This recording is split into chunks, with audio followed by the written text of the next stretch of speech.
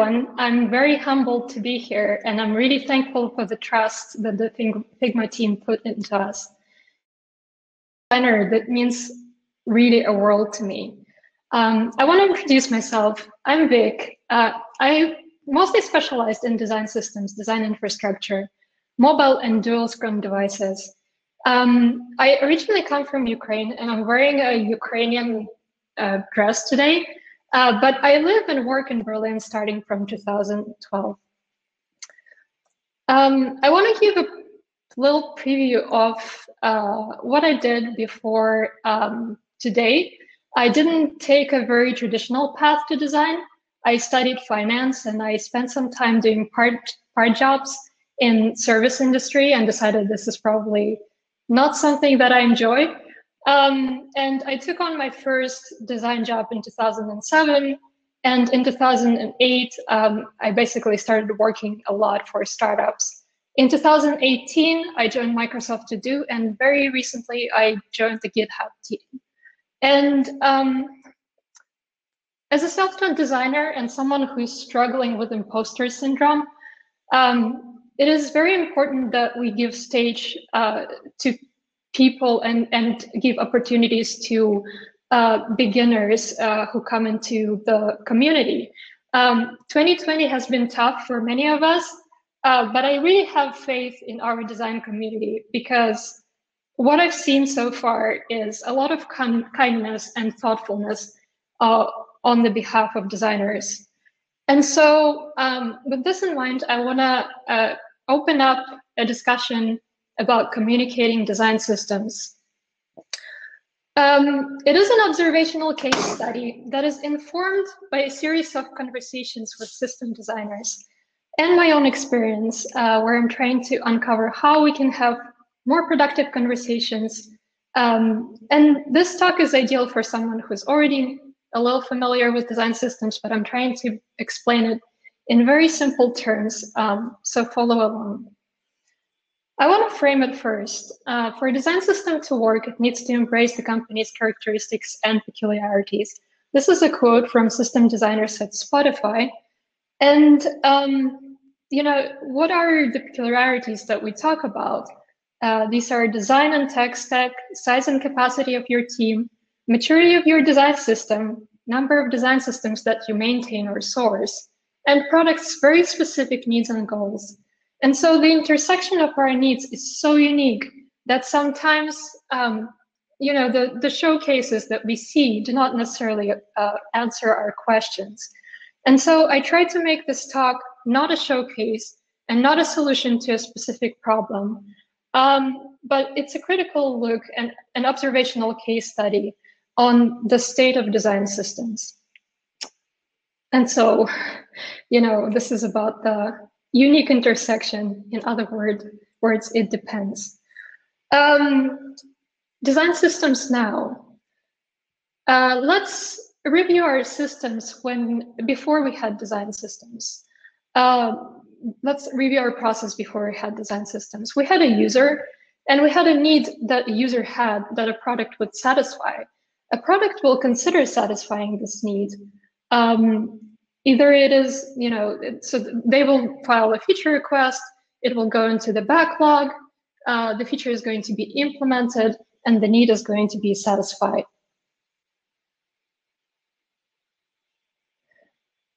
And so this is how it looks with design systems. You know, if the design pattern is available, great, it goes into the development backlog, and the need of a user is satisfied.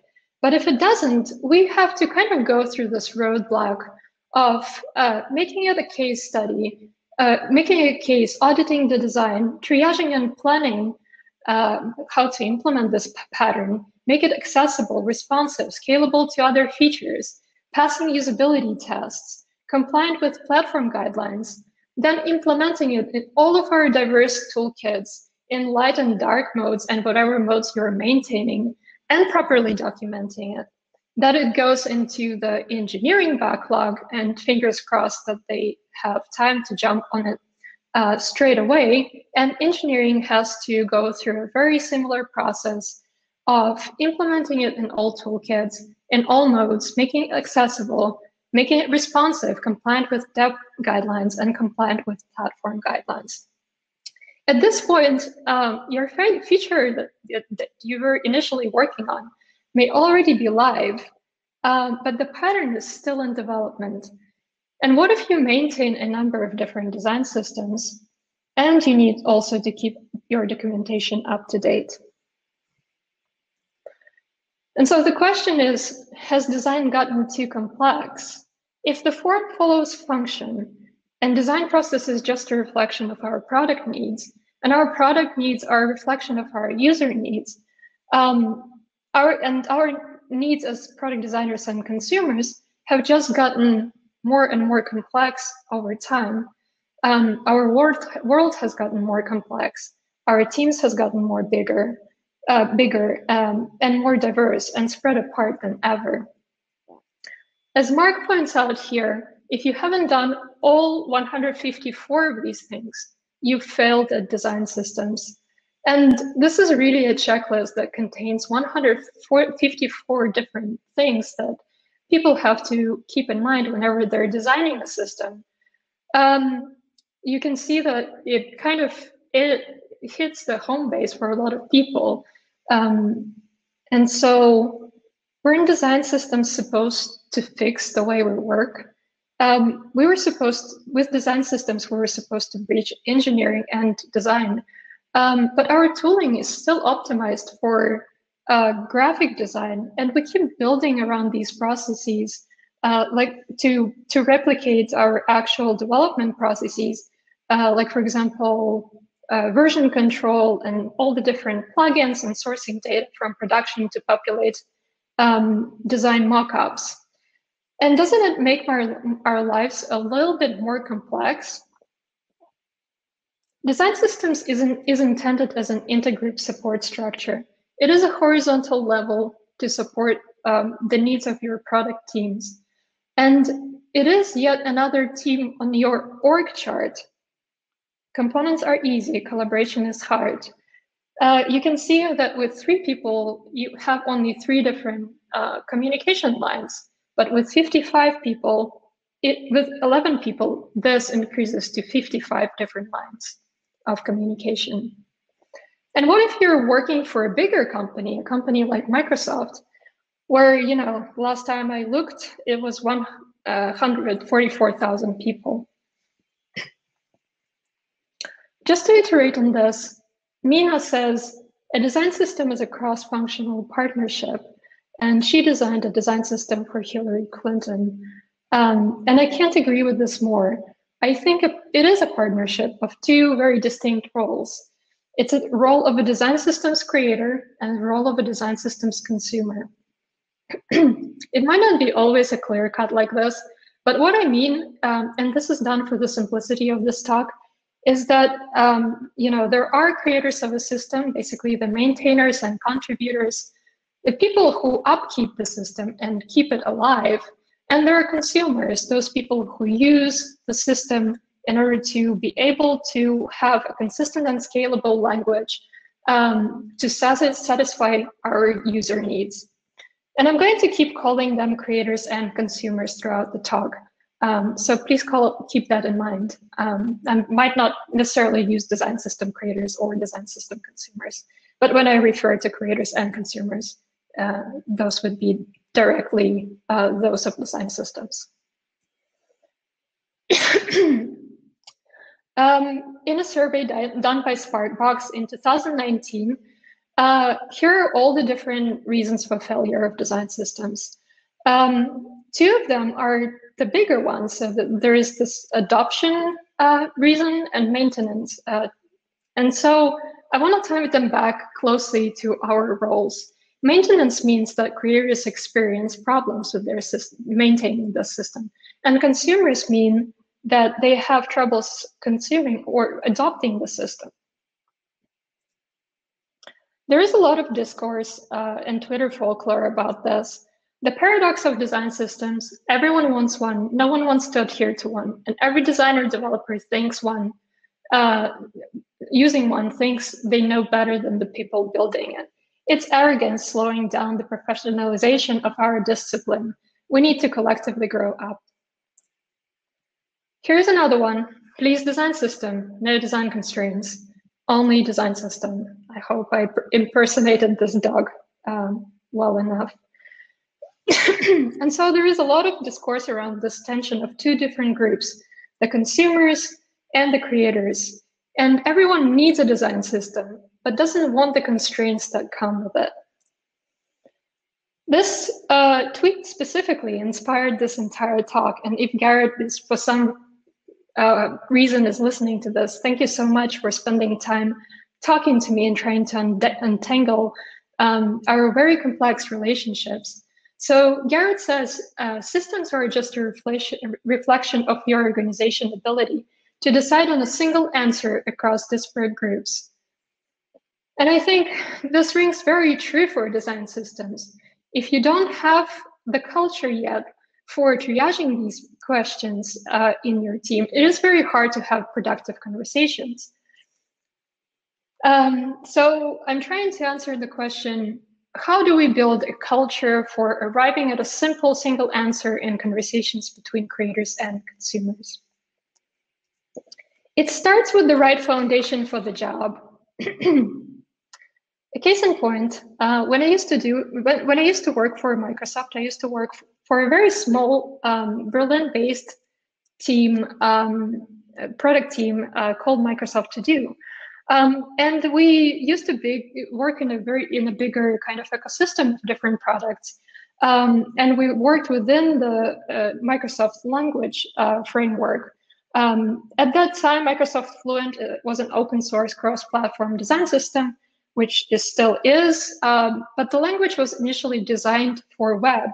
And so mobile effort was about bringing it to mobile office apps. And we were basically another app on the line of these diverse apps that had millions of users across the world. And we heard from a number of different users that they really value the familiarity and consistency. And so we ventured out on creating a more consistent language, or the Fluent team ventured out on doing that. And I was lucky to be a part of this conversation. And so this is how our collaboration worked in the very beginning. We had a centralized team that worked out of the US. And this was also before the pandemic hit. So we didn't really have the tools, or didn't even have the conversations about how we can productively work remotely. And we had a number of these product teams that were just scattered around the globe. So you can see that all of these creators were basically kind of focused in the design system, while product teams were also very isolated. And so we had lots of isolated and conversations and siloed development in those. And we had big divide between different roles. If we reiterate on the kind of intergroup tension that we experienced, you probably would experience something very similar. We have little interest and involvement, lack of direction and guidance, lack of transparency on all levels, diverging opinions and product needs, lack of empowerment to bring change, and disjointed conversations and siloed development.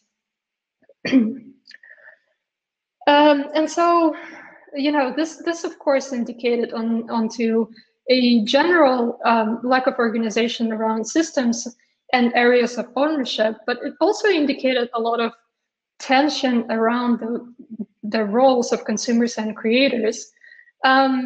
Let's backtrack a little and try to untangle, why do we have a lot of tension around these roles? Design systems emerged from the need to have a design language and our process that's both consistent and scalable. And so everyone shares the same big picture motivation, but because we added so many structures to it, we now have individual teams and team members with different motivations and different incentives. So we have a product team that exists to satisfy user needs while using a clear design language. This is exactly why and how design systems emerged.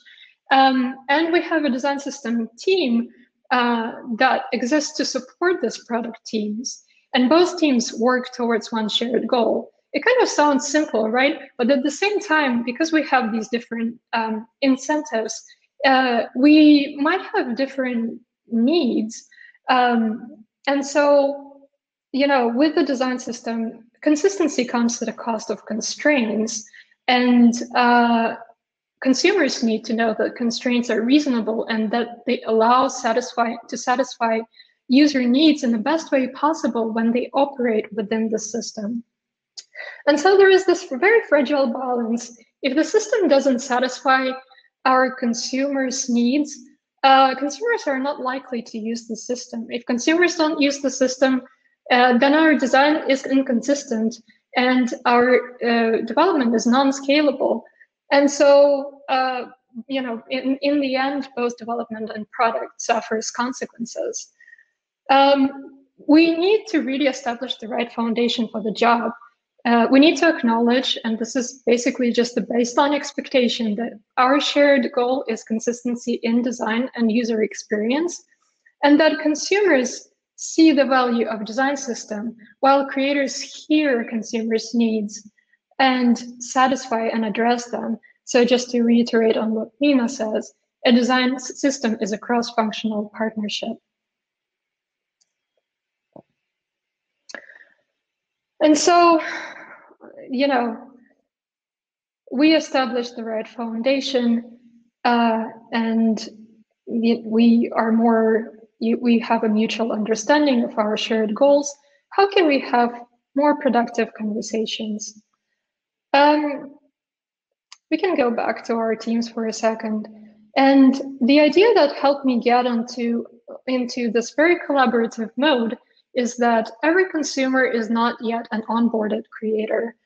In order to kind of level the playing field for all the different consumers and creators, we could think of consumers as basically another kind of, if you think about the structure of creators and consumers, creators is another tier.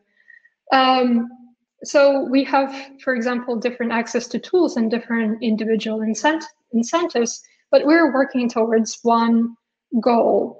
Can we start blurring out the lines around the roles, incentivize consumers to contribute and give them support and access to creators' tools? And then, you know, if you take a look at our needs always also overlap a lot. Yes, design systems consumers are focused on really satisfying user needs with feature work, but also they want to help evolve the system and know how to navigate and use it optimally and keep up with the system's change. And this is true also for design system creators who are, apart from these different goals, they also want to maintain and contribute and help consumers navigate and use the system and communicate changes.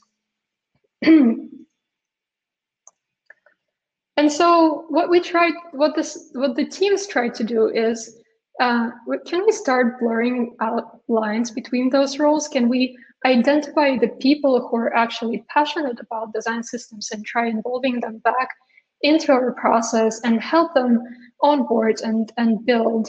And at the same time, can we also build those communication bridges or reporting lines that help these passionate people bring everything they know about design systems into their own respective product teams, while also informing the design system about the needs they need to address? And so communication bridges were about identifying and bringing your creators and consumers together, clarifying their roles and responsibilities, creating clear decision-making and contribution processes, and enabling contribution for consumers passionate about design, while also having productive conversations. Talking about productive conversations, our design system is a meeting, says Shannon from Braintree, and I can't agree more. There needs to be a unified shared space where conversations between these groups could spark serendipitous answers and discussions, and people could bring their concerns and questions and get them answered. And if there was a person who actually can answer those, that's really successful. And so It was about identifying what's critical for your creators to know, what's critical for your consumers to know, when it's being communicated, where it's being communicated, and who's responsible for communicating that. And then establishing soft infrastructure around those, creating communication channels, office hours and consumer support where questions from consumers can be answered by creators, documentation that's accessible and clear, newsletters and changelogs so that both creators and consumers can follow on the recent changes made in the design system, ongoing unplanned work streams so people know that their needs are addressed in those and also can jump into and participate, and community meetings like training and lightning talks and brown bags that can spark interest in design systems. We also saw that we needed to steer conversations away from bike shedding. And bike shedding is a term to describe like a law of triviality, where a committee for a nuclear power plant is deciding on the kind of materials for the stop bike shed instead of actually focusing on what matters. If you spend a lot of time, discussing the border radius for your buttons or color of blue or shade of blue that you're using, it means you're bike shedding. And we still do that a lot in conversations, not only within the design system, but also outside of design system. And what helped us in our team is that we could steer these conversations towards what makes a good component. And these are very practical things, like make it accessible, make it responsive, following usability heuristics, compliant with platform guidelines, passes usability tests, compliant with product and brand guidelines, and scalable to other features. We also needed to occasionally step back and take a broader look at how we're solving this, because of course the list helped us to stay in check, but we also needed to understand, does it improve our customer experience? Does it actually solve the problem that we initially set out to solve? And does it give leverage to our product teams? Does it give our teams the consistency and the scalability that they are actually calling for when using design systems? And so, shared goals. We set our foundation and we build communication bridges to have productive conversations. Can we now maybe connect these groups even more and make them even work closer together? If there were groups where people could share their problems and rally about the same kind of issues and share the burden of iteration and research and implementation, wouldn't that be really great? And so there were these work streams that were called V teams or virtual teams within Microsoft. They focused on shared problems of product teams. So, for example, things like dark mode, which was, of course, very high impact because people love dark mode, or low effort, like Fluent Icons work stream or illustration coherence work stream. And so Fluent shared patterns that make up 80% of the coherent experience across the ecosystem. So that meant that we didn't really aim for 100% of coherency. I don't even think that this is possible, especially with the bigger teams and spread across the continents. So these are things like shared design language, color typography, and all these kinds of primitives. And then shared UI controls like navigation and lists and people and cards, shared UX patterns like collaboration and search. And so instead of striving to build identical interfaces, we designed for familiarity. We knew that at some point we would diverge just because, some miscommunication issue happened or not everyone was aligned. Or we did that intentionally just because our product needs were very different. But we would be still successful if users recognize that these experiences as familiar. I want to wrap up with a reminder that we were all beginners at some point. I practiced beginner's mindset my entire career, and I somehow always feel like I'm a beginner. But maybe that's a part of a syndrome, imposter syndrome that I'm experiencing. But I want to remind you that looking at someone else's system for the first time can be really, really overwhelming. But it is very easy to forget as we get to know it. Imagine 75% of your team members are not hired yet. Can we simplify the path of onboarding onto the system? And so the idea is that you try to reduce the surface area in order to reduce the time to onboard. Maybe we can select just 5 core modules that our consumers or contributors need to master. And so these are things like in every learning system, you start with very basic things like design principles and primitives, color and typography and iconography. And then you continue on to more complex things and you learn to put them together. So these are like component designs and tooling and processes. And I just want to show a couple of examples from the industry. So this is a component lifecycle from Azure DevOps. And this is basically an attempt to answer the most common asked questions by consumers or contributors. It always starts with something simple, like I need a component, and does it exist in a system? And it basically just walks you through all of these questions. Here's another one. I really love this one, and I really encourage to Google this decision tree by Orbit, an open source design system by Kiwi. And basically it guides you through selecting the right button for the job. And you can go very, very deep into the rabbit hole of selecting the right button, just because there probably exists like a number of, I don't know, dozens of these variations.